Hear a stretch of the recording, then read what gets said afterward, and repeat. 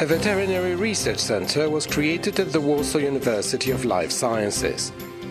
It is a complex of laboratories equipped with the most modern apparatus. The WULS-SGGW Veterinary Center will conduct research with the aim of solving the problems that are currently important in the field of biomedical and medical veterinary applied sciences. The center was ceremonially opened by Professor Alojzy Szymański, Director of the WULS-SGGW, Marek Sawicki, PhD, the Minister of Agriculture and Rural Development, Professor Marian Binek, the Dean of the Faculty of Veterinary Medicine, and Professor Zdzisław Gajewski, the Head of the Department of Large Animal Diseases with Clinic and the Project Manager of the Apparatus Veterinary Research Center. Professor Alojzy Szymański, Director of the WULS-SGGW, during the opening ceremony expressed his satisfaction with the fact that at our university another modern research center has been created. He stressed that the Warsaw University of Life Sciences has for many years ensured the development of laboratories and infrastructure with great care, thanks to which it is a good potential partner for international research units. Our university, taking into account its history, which dates back 2 centuries, is growing rapidly. Today, the university has grown to a great life sciences university and successfully competes with the leading universities in Europe in the area of research and results. My heart rejoices today because the Veterinary Research Center is created. The center already cooperates on joint research with medical universities in this country. The Minister of Agriculture and Rural Development, Marek Sawicki, expressed in his speech his appreciation for our university and emphasized its importance in national higher education. What I especially enjoy, and what is important for me, is that the Warsaw University of Life Sciences for many years has become an indicator of progress and development. If we compare the most important universities in Warsaw, they look at the Warsaw University of Life Sciences with great jealousy.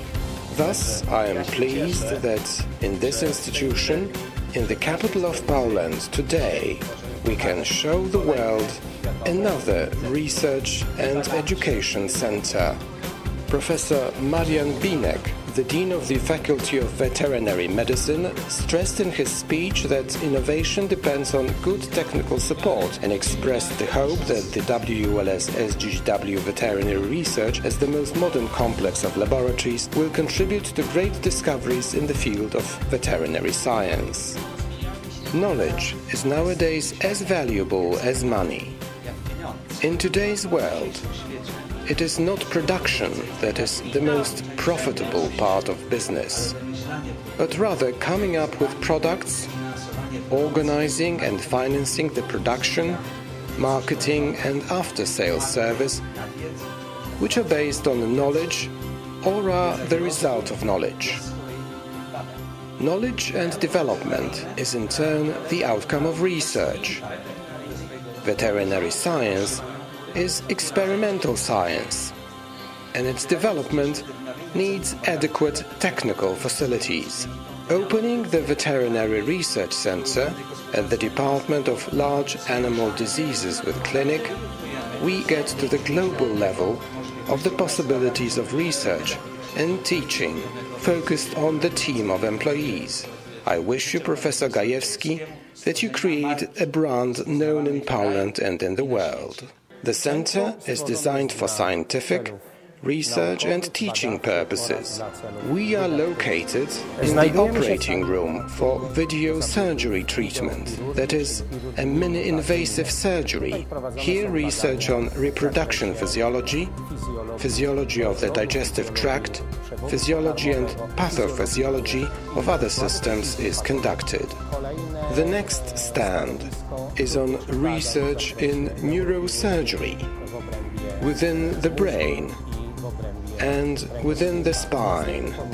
In the next room, there is laparoscopy and arthroscopy apparatus.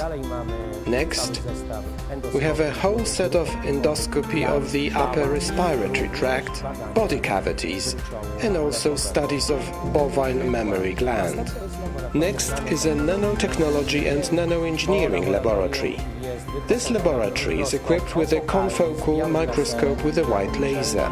As a university, we can say that we are the first institution in this area.